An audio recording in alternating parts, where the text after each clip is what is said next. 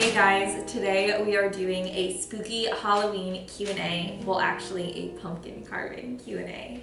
So it should be a fun time. We have some questions in here that you guys have asked, and then we have our huge pumpkin and 3 designs that I printed off of online. I'll actually put them all below so you can all access them. And I will start answering your questions while I carve pumpkins, because I don't know about you guys, but carving pumpkins takes me some serious time. Like, I already messed up. I have to lower this.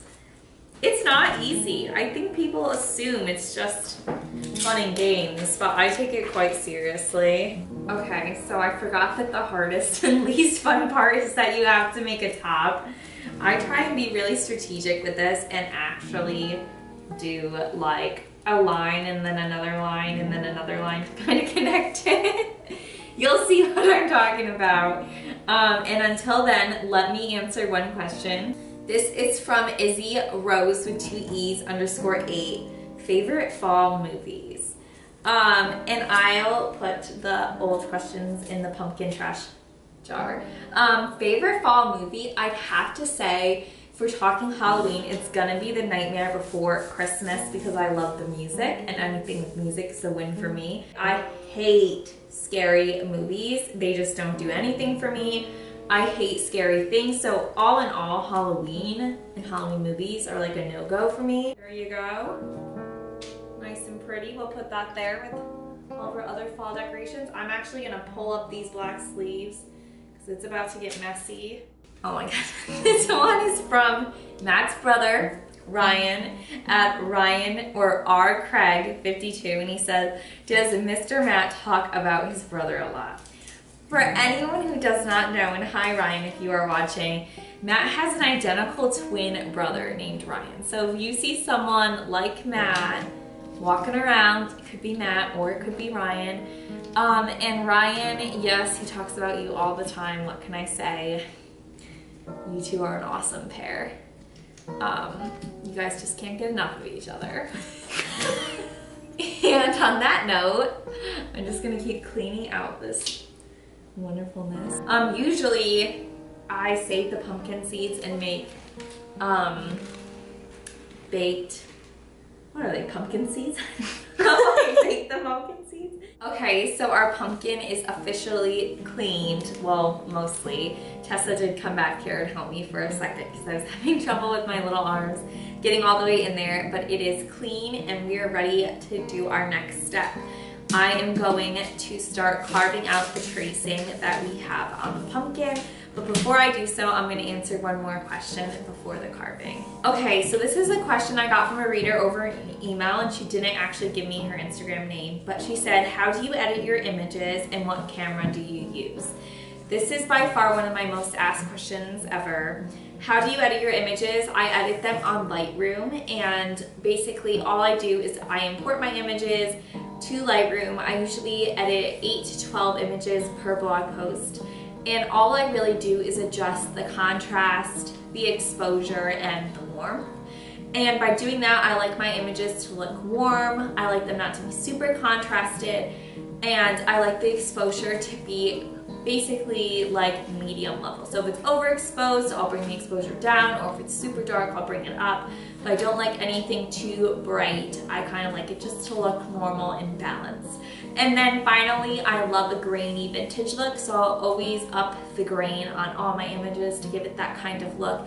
But really, that's how I do it. And for Instagram images, I'll enter them into VSCO, VSCO I think, which is an app. And I use C3 on VSCO for my Instagram. But overall, editing images, I try and keep it to a minimum of what I do because I'm not an expert and I don't want it to look over edited, if that makes sense. And what camera do I use? I use the Canon camera. I will link it below. And I use a 15mm lens mostly for blog photos, and I'll link that below as well. So there you go. It is time. I'm going in with my little knife and my little template that I'll link below, and I'm gonna cut this baby up. Let's see. I think this definitely is a talent that I don't possess, but hopefully it looks cute. I'll take my time on it.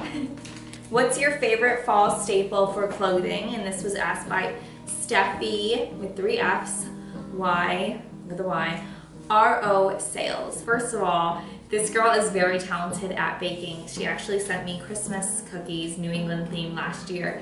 I'll link them below on Etsy. She is very good at what she does, and she's an avid TCC reader, so I'm glad to hear from you.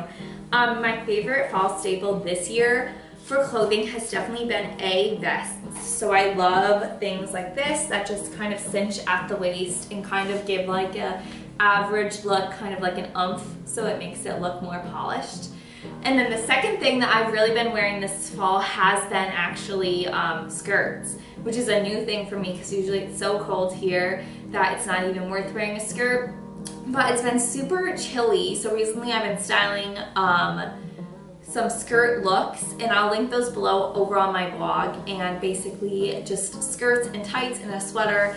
It's been in the 70s and 60s, it hasn't been in the 50s a lot, so we've been able to get away with skirts, and it just looks so cute and way more polished.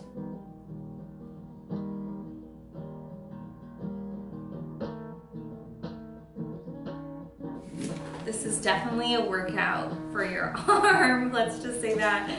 Okay, we got another eyeball down. Okay, this one's a long one. It's from @Lor, L-O-R, _Nova, N-O-V-O-A. She asks, when living away from the East Coast, if any of you guys don't know, I went to school in California, what is the one thing I decorate with to have my house remind me of home? That is a good question. I try and bring things from home to decorate my place with. So for instance, in my living room right now in Dallas, Matt and I have oars from my dad's boat up there. So that kind of has to do with both New England and our family. We have a lot of furniture pieces we bought in New England. And another thing that we decorate with, definitely to remind us of home, is pennants and local paintings. So we picked up a lot of paintings from artists within Connecticut who painted scenic images of colonial homes in Connecticut. So we have those hanging in my office.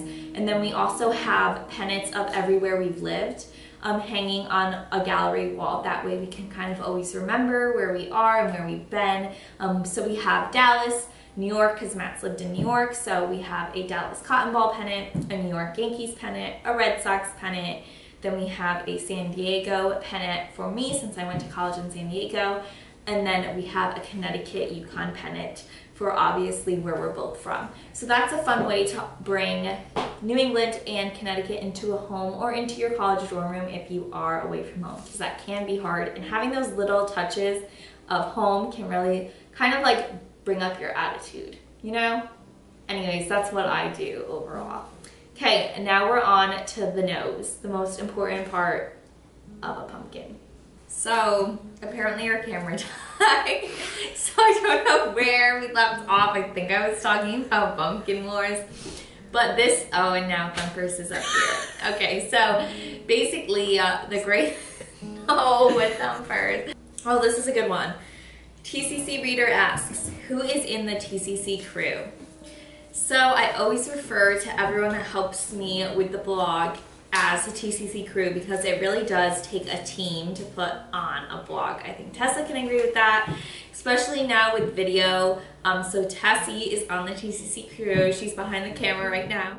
In essence, our videographer. So she's in charge of all video filming, video editing, sound, and all that stuff. So we have Tessie on the TCC crew. We have Matt. He's in charge of taking a lot of my photos. He's in charge of helping me working with brands, so that's communicating with them because my inbox can get overwhelming at times. And he helps me scout locations, which takes a long time actually, and people don't really even think about that. But finding locations to shoot photos can take a while, so he's on the crew. Then we have one intern, and she's been with us for 6 months, and she's on the crew. She helps us with our weekly newsletters, and every week we send out a newsletter that is a specific town in Connecticut that is in its prime to visit, and we send out where we would recommend you staying, eating, and what to do in that town, and that goes out every Sunday at 5. I'll link that subscription down below if you want to subscribe. It's free, you just enter your email And she helps me put that out every week on top of keeping up with Pinterest and Twitter and all those other things. And then finally, my mom, obviously when I'm in Connecticut or going on vacation, she also helps us shoot or photos of Matt and I. She's the one behind the camera with that. So in essence, I always refer to us as a TCC crew because usually, if you think about it, if you see pictures of me at an event, it's probably not just me, there's probably someone there taking my picture. So I just refer to us as the crew. Who will you see when I say we're going somewhere? Could be Tessie, could be Matt, could be my mom, but we do move in a group. So, and that's a fun part about blogging too. It's never a solo job. Never think it is. It looks very much like it's just me, but it's very much not. And I love that about it. Okay, so I just finished the B and one of the O's in the boo mouth. It's starting to kind of look like a jack-o'-lantern, but I feel like you can't really tell until like you have a candle in there, which we'll show you guys tonight. Let's pick another question. So at Caroline Laz, L-A-N-Z, asks, what are your favorite fall destinations in Connecticut? This is a good one. I really love going to the old cider mill in Glastonbury. So that is a favorite of mine. I went there a lot when I was a child, and they have llamas and donkeys and an old cider mill, so you get like caramel apples and cider, and I just have a lot of memories of going there and getting the caramel to make caramel apples with at home. So I always go there. Obviously apple picking, so for a destination, Lyman Orchards. And I also did a blog post last week, I believe, on 9 apple orchards to visit in Connecticut. So check that out, but Lyman Orchards is definitely a favorite of mine. And then for other places, I always try and go to like northern Connecticut. Like Yukon Stores has a lot of beautiful old homes, and they get a lot of color. Thumpers is back up here, I don't think you guys can see her. They get a lot of color, so I would say for destinations, apple orchards being Lyman Orchards and the old cider mill in Glastonbury. At Kate Joe Jones asks, what is your morning routine? So to be completely transparent, I am not a morning person by any means. In high school, I would literally roll out of bed, put on my uniform, do my hair, get in the car. I would only listen to Christmas music. No one was allowed to talk to me until I got to school. That's how much of an anti-morning person I am. So now that I work from home, what I do is I usually wake up around 7:30 and I'm in bed from 7:30 to 8 just going over my social media and my emails. I know that's probably not the best thing to do right when you wake up, but my alarm will go off, I'll grab my phone, I'll first usually open my emails and see if there's anything urgent that I need to respond to, because sometimes things come over through the night and I just like to get those out of the way first. If nothing's urgent with email, then I'll go to Instagram and I'll either post an early morning Instagram going live at 8, or I'll just respond to DMs, and then I go down the line. Then I'll hit Pinterest, Facebook, post what I'm going to post for Facebook that day or schedule it, and then I'll hit Pinterest and we heart it, and I think I already said Twitter, but Twitter is usually around the last one I hit. And that's kind of my morning routine. Then by 8 o'clock, I get out of bed, dressed, ready, and then I sit down at my desk in my office, and then I continue working. So I give myself like a half an hour to kind of slowly ease into the work day, and then starting at 8, I have to get out of bed and get moving. So that's kind of my morning routine now. Not anything glamorous, but it works. I'm definitely a night owl. And one more question before the carving continues. At, I'm gonna butcher this name, sorry, Maglia Genie _ when did you start getting interested in blogging? I'll carve while answering this question because it's kind of a long one. So blogging, I got interested in when I was actually in school in California. I hadn't heard about blogging until I started college, which was in 2012. And then I was finding out about all these local San Diegan bloggers who really inspired me to start a blog. I started my blog as a way to show my friends my New England style in California, as a lot of them have never been to New England and they want to know what the houses look like, what the town looked like. A lot of people either thought I lived in a town that was like Gilmore Girls, even if you asked me if Stars Hollow was an actual town. Fun fact, Gilmore Girls is filmed in LA, so I had to break that news to them. Stars Hollow is not a town. And then the other half of people really thought it was like a Ralph Lauren dream house, like a Barbie dream house, but for Ralph Lauren. So it was fun coming home, shooting pictures of local houses, of local foods, of local style, and putting it on my website so my friends in California, who were mostly from California, could kind of see what my home was like. And then I would post things in California for my New England friends to see, and that's how it all started, just a way to like share the two cultures I was living in. Then I just really loved it from there and continued, and here I am today. So that's how I got started with the blogging side. And then it also asked about YouTube. We just started filming YouTube videos this summer actually. I love watching YouTube videos, so I figured it's about time to just jump right into it. And I'm lucky enough to have Tessie, who loves videography, here to help me edit, because that was the one thing I was really hesitant about, especially because it already takes me enough time right now to do everything with my blog. I was worried that taking on editing videos would decrease my time for my blog, but I'm lucky enough to have Tessie on the crew behind the camera, so she's here and she can edit these and we can all see this in a timely manner, because if it was just me, it would be a big struggle to get it all done. So that is that. Oh, this is a good one. They asked hardest part about blogging that no one knows. The hardest for sure part about blogging is creating the content. So it's, for me at least, it's super easy to think of the content and have an idea of what I want to shoot and how I want it to look and kind of have this idea in my head.